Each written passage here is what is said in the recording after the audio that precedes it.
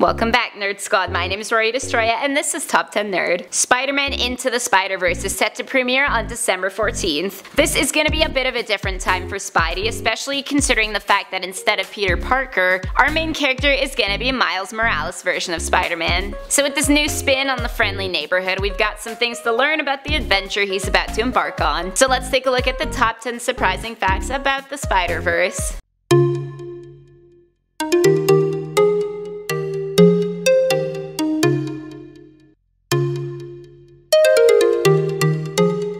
In the number 10 spot, what is a Spider-Verse? Maybe we should cover that first, right? Well, in Marvel theory, there exists hundreds, thousands, millions of universes out there with different sets of Marvel characters. Quantum physics, yo, look it up. There could be millions of alternate versions of you out there too. While many of the different Spideys on these different planes of existence have similar Spider-Bite stories, others still are vastly different. There is a Spidey out there to please everyone's tastes. Next in number 9, we got some of the major players. So who are some of the most important Spideys to exist out there? Well, we have our usual Peter Parker for sure, and about 20 billion variations of him. We've also got Miles Morales from the Ultimate Universe. There's Spider-Gwen from Earth 65 who was bitten instead of Peter. We have Spider-Girl in the form of Mayday Parker, Peter's daughter in the MC2 universe. There's even a Spider-Pig, and that would be Spider-Ham from an anthropomorphized Marvel universe. And the list goes on. Coming in at number 8, the Spider-Verse spans many titles. If you decide you want to pick up reading all the Spider-Verse stories, well, you'll be happy to hear that you'll be kept occupied for quite some time. Though the Spider-Verse event originated in 2014's The Amazing Spider-Man, it also spanned into Spider-Man 2099, Spider-Woman, Spider-Verse Team Up, and Scarlet Spiders. Have fun chasing everything down. In the number 7 spot is Morlun. The reason why all the Spideys had to come together to stop this guy from killing them off. Morlun is the main antagonist of the whole Spider-Verse event, and he is out to feast on the life forces of the Spider-Men and women as Spider Totems, something we will get to later. He even managed to kill the Spider-Man of the 2005 The Other crossover. So whether he's gonna be the main, currently unspecified villain of the new movie remains to be seen, but we have a pretty good feeling about saying yeah, most likely. Up in number 6, the Inheritors. Because one bad guy on his own isn't enough when it comes to this many Spider-Men, Morlun is backed up by his lovely family known as the Inheritors. These guys are kinda like vampires with the way they drain their victims of life to feed on them. They've even fed off of gods, that's more than a little intimidating, and that included the Master Weaver, the entity in charge of weaving the web of life and destiny. Now why are you gonna go screw around with that, huh? Coming in at number 5, the movie isn't the first time the Spider-Verse has had a part on screen. The idea of the Spider-Verse was first introduced to the screen in the 3rd season of the TV show Ultimate Spider-Man. DNA was gathered from Spider heroes across 6 different universes, not nearly as many as existent in the whole of Spider-Verse, but a lot for a TV show. The Green Goblin uses all this DNA to turn himself into a Spider Goblin, causing all the Spideys to come together to defeat him. Funnily enough, a little bit more on Green Goblin later. Next up at number 4 is Spider Totems. The Spider Totems are behind all these different Spider heroes having their powers. Turns out that wasn't just a random Spider Bite. According to the Spider-Verse theory, Spider Totems originate from that web of life and destiny, and bestow their arachnid-type gifts on chosen vessels to act as their avatars, making a connection between human and animal. So I'm not saying go out and let spiders bite you because they may be gods, but they may be. Up next in number 3, the animation. This might be something that is most highly anticipated with the upcoming film, so we thought we should touch on it for sure. According to producers Phil Lord and Christopher Miller, the animation style was picked specifically to make you feel like you just walked right into a comic book.